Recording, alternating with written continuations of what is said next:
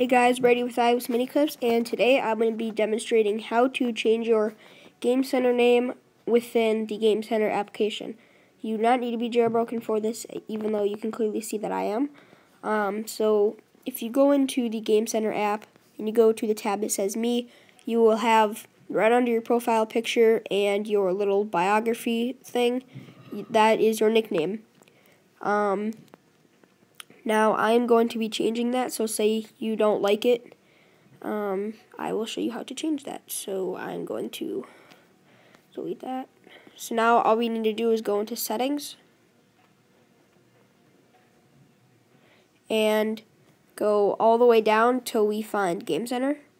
And if it asks you to sign in for your Apple ID password, that's okay, just punch that in and then you will be at this screen.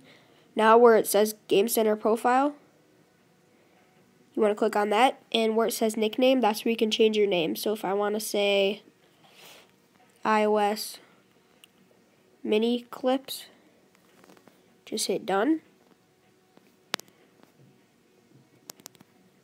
Double tap the home button, delete this from your multitasks, go back into Game Center, and the effect will take place right away. So right there it says iOS Mini Clips.